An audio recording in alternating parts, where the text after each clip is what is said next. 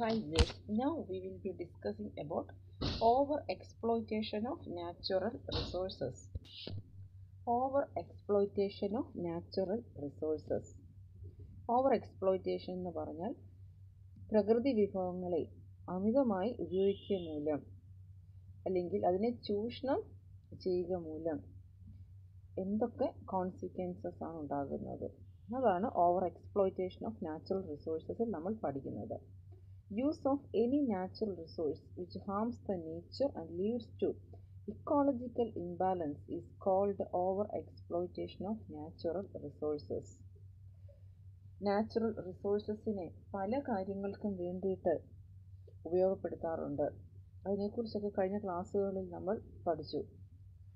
പക്ഷേ അത്തരത്തിൽ നാച്ചുറൽ റിസോഴ്സസിനെ ഉപയോഗിക്കുമ്പോൾ അത് പ്രകൃതിക്കോ അല്ലെങ്കിൽ പാരിസ്ഥിതികമായിട്ടുള്ള സന്തുലിതാവസ്ഥയെ ബാധിക്കുകയോ ചെയ്യുകയാണെങ്കിൽ അതിനെ over exploitation of natural resources എന്ന് പറയും, അല്ലെങ്കിൽ പ്രകൃതി വിഭവങ്ങളുടെ ചൂഷണം എന്ന് പറയും.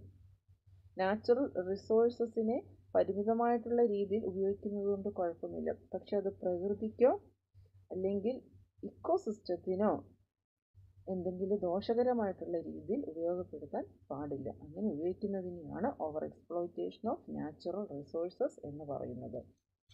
Industrialisation and other human activity cos imbalance in the composition of gases such as hydrogen, oxygen, etcetera.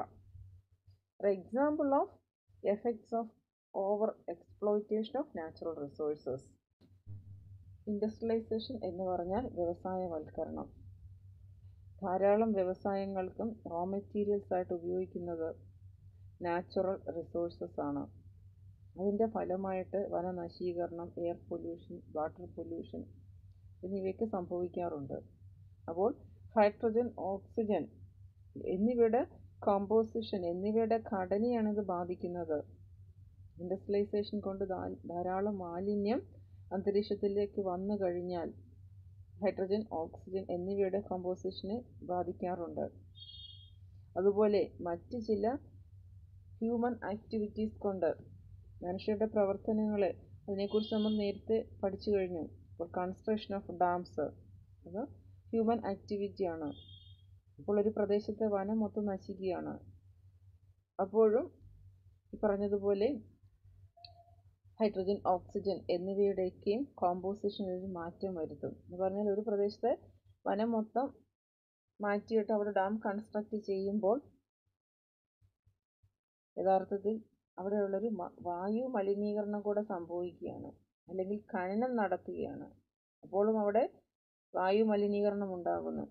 ഇങ്ങനെ പല രീതിയിൽ വ്യവസായവൽക്കരണം കൊണ്ടും ഹ്യൂമൻ ആക്ടിവിറ്റീസ് കൊണ്ടും അറ്റ്മോസ്ഫിയറിലെ വാതകങ്ങളുടെ കോമ്പോസിഷനിൽ പോലും വ്യത്യാസം വരുന്നു. ഇത് നാച്ചുറൽ റിസോഴ്സസിൻ്റെ ഓവർ എക്സ്പ്ലോയിറ്റേഷൻ്റെ എക്സാമ്പിളാണ്. ഇങ്ങനെ നിരവധി എക്സാമ്പിൾസ് ഉണ്ട്. ഇതൊരു എക്സാമ്പിളായിട്ട് പറഞ്ഞു എന്ന് മാത്രം. അപ്പോൾ ഇങ്ങനെ over exploitation of natural resources പല രീതിയിലുള്ള കോൺസിക്വൻസസും വരുത്തുന്നു. അത് ഏതൊക്കെയാണെന്ന് നമുക്ക് നോക്കാം. Consequences of over exploitation of natural resources. Natural റിസോഴ്സസിൻ്റെ അമിതമായിട്ടുള്ള ഉപയോഗം കൊണ്ട് അതിനെ ചൂഷണം ചെയ്യുക വഴി എന്തെല്ലാം പരിണിത ഫലങ്ങളാണ് ഉണ്ടാവുക എന്ന് നോക്കാം. Over exploitation of natural resources lead to imbalance in ecosystem. Natural റിസോഴ്സസിൻ്റെ അമിതമായിട്ടുള്ള ഉപയോഗം കൊണ്ട് പരിതസ്ഥിതിയിൽ ഒരു അസന്തുലിതാവസ്ഥ ഉണ്ടാകുകയാണ്. അതാണ് ഇംബാലൻസ് ഇൻ ഇക്കോസിസ്റ്റം. പലതരത്തിലുള്ള ഇക്കോസിസ്റ്റംസ് ഉണ്ട്. ഫോറസ്റ്റ് ഒരു ഇക്കോസിസ്റ്റമാണ്, റിവർ ഒരു ഇക്കോസിസ്റ്റമാണ്, ഗ്രാസ് ലാൻഡ് ഒരു ഇക്കോസിസ്റ്റമാണ്. ഇങ്ങനെ പലതരത്തിലുള്ള ഇക്കോസിസ്റ്റംസ് ഉണ്ട്. നമുക്ക് അടുത്ത ക്ലാസ്സുകളിൽ അതിനെക്കുറിച്ച് പഠിക്കാനുണ്ട്. ഡെസേർട്ട്, മരുഭൂമി മറ്റൊരു ഇക്കോസിസ്റ്റമാണ്. അപ്പോൾ ഓരോ ഇക്കോസിസ്റ്റത്തിനും അതിൻ്റേതായിട്ടുള്ള ചില പ്രത്യേകതകളുണ്ട്. അതിങ്ങനെ ബാലൻസ് ചെയ്ത് പോവുകയാണ്. പക്ഷെ നാച്ചുറൽ റിസോഴ്സസിനെ ഓവർ എക്സ്പ്ലോയിറ്റ് ചെയ്ത് കഴിയുമ്പോൾ ആ ഇക്കോസിസ്റ്റത്തിൻ്റെ സന്തുലിതാവസ്ഥയെ അത് ബാധിക്കുകയാണ്. അടുത്തതായി, sustainable growth is impossible. Sustainable growth എന്താണെന്ന് മനസ്സിലാക്കണം. പല ആവശ്യങ്ങൾക്ക് വേണ്ടിയിട്ടും നാച്ചുറൽ റിസോഴ്സസിനെ നമ്മൾ ഉപയോഗിക്കാറുണ്ട്. പക്ഷേ നാച്ചുറൽ റിസോഴ്സസിനെ സംരക്ഷിച്ചുകൊണ്ട് അത് ഭാവിയിലേക്കും കൂടെ കരുതി വെച്ചുകൊണ്ട് ഉപയോഗിക്കുകയാണെങ്കിൽ അതിനെ സസ്റ്റൈനബിൾ ഗ്രോത്ത് എന്ന് പറയും. അങ്ങനെ ഭാവിയിലേക്കും കൊണ്ട് കരുതി വെച്ചുകൊണ്ട് വേണം ഡെവലപ്മെൻറ്റൽ ആക്ടിവിറ്റീസ് എല്ലാം കൊണ്ടുവരാൻ. അപ്പോൾ നാച്ചുറൽ റിസോഴ്സസ് ഉപയോഗിക്കുമ്പോൾ അതിനെ ഉപയോഗിച്ചുകൊണ്ട് ഒരു ഡെവലപ്മെൻറ്റ് അല്ലെങ്കിൽ രാജ്യത്തിൻ്റെ വളർച്ചയൊക്കെയാണ് ലക്ഷ്യമാക്കുന്നതെങ്കിൽ ഭാവിയിലേക്കും കൂടെ നാച്ചുറൽ റിസോഴ്സസ് കരുതി വെച്ചുകൊണ്ട് വേണം ആ ഒരു ഗ്രോത്ത് ലക്ഷ്യമിടാൻ, ആ ഒരു വളർച്ച, രാജ്യത്തിൻ്റെ വളർച്ച ലക്ഷ്യമിടാൻ. അതിനെയാണ് സസ്റ്റൈനബിൾ ഗ്രോത്ത് എന്ന് പറയുന്നത്. അപ്പോൾ നാച്ചുറൽ റിസോഴ്സസിൻ്റെ ഓവർ എക്സ്പ്ലോയിറ്റേഷൻ ആണെങ്കിൽ ആ സസ്റ്റൈനബിൾ ഗ്രോത്ത് പിന്നീട് വളരെ ബുദ്ധിമുട്ടാകും. അപ്പോൾ എപ്പോഴും നാച്ചുറൽ റിസോഴ്സസിനെ സംരക്ഷിച്ചുകൊണ്ട് വേണം അതിനെ ഉപയോഗിക്കുവാൻ. അതിനെയാണ് സസ്റ്റൈനബിൾ ഗ്രോത്ത് എന്ന് പറയുന്നത്. എങ്കിൽ മാത്രമേ എപ്പോഴും നാച്ചുറൽ റിസോഴ്സസ് നിലനിൽക്കുകയുള്ളൂ. അടുത്തതായി, affects climatic condition which makes land not suitable for inhabitation. Natural റിസോഴ്സസിൻ്റെ over exploitation തീർച്ചയായിട്ടും കാലാവസ്ഥയും ബാധിക്കും. കാലാവസ്ഥ ആ ഓരോരോ സീസണിൽ ഓരോരോ കാലാവസ്ഥയായിരിക്കും. അത് തെറ്റുന്നത് നാച്ചുറൽ റിസോഴ്സസിൻ്റെ ഓവർ എക്സ്പ്ലോയിറ്റേഷൻ കൊണ്ടാണ്. അങ്ങനെയാകുമ്പോൾ പല സ്ഥലങ്ങളും താമസയോഗ്യമല്ലാതായിത്തീരും. ഉദാഹരണത്തിന്, ഒരു പ്രദേശത്ത് വളരെ കാലങ്ങളോളം മഴ ലഭിക്കാതെ ഇരുന്നാൽ ആ പ്രദേശം മരുഭൂമിയായിട്ട് മാറും. അപ്പോൾ അവിടെ പിന്നീട് ആൾക്കാർക്ക് വീട് വെച്ച് താമസിക്കാൻ ബുദ്ധിമുട്ടാകും.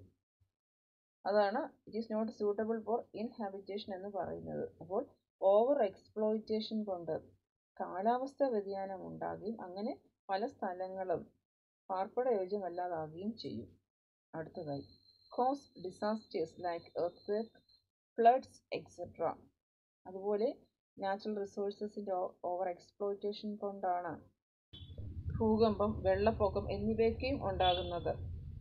അടുത്തതായി, അഫക്ട്സ് ഇൻഡസ്ട്രിയൽ ഗ്രോത്ത്. കുറച്ച് ഇൻഡസ്ട്രീസ് അവരുടെ ആവശ്യത്തിന് വേണ്ടിയിട്ട് നാച്ചുറൽ റിസോഴ്സസ് ഉപയോഗിച്ച് കഴിഞ്ഞാൽ പിന്നീട് വരുന്ന ഇൻഡസ്ട്രീസിന് എങ്ങനെയാണ് നാച്ചുറൽ റിസോഴ്സസ് ലഭ്യമാകുക? അപ്പോൾ വളരെ സൂക്ഷിച്ച് നാച്ചുറൽ റിസോഴ്സസിനെ കൺസർവ് ചെയ്തുകൊണ്ട് സംരക്ഷിച്ചുകൊണ്ട് വേണം എല്ലാ വ്യവസായങ്ങളും നാച്ചുറൽ റിസോഴ്സസിനെ ഉപയോഗിക്കുവാൻ.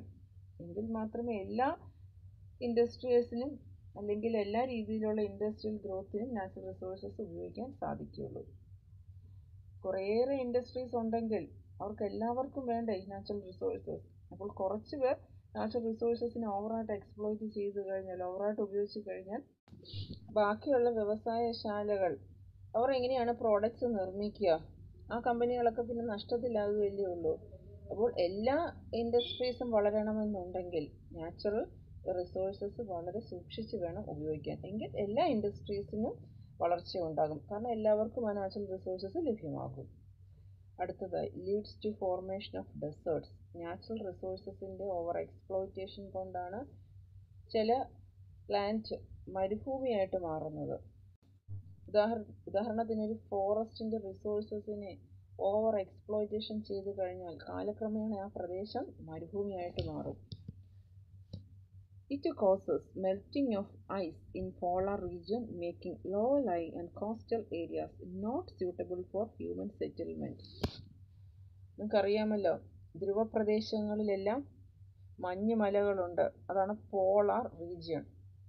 അവിടുത്തെ ഐസ് കട്ടകൾ ഉരുകിക്കഴിഞ്ഞാൽ അതെല്ലാം വെള്ളമായിട്ട് വന്ന് പതിക്കുന്നത് സമുദ്രത്തിലാണ്.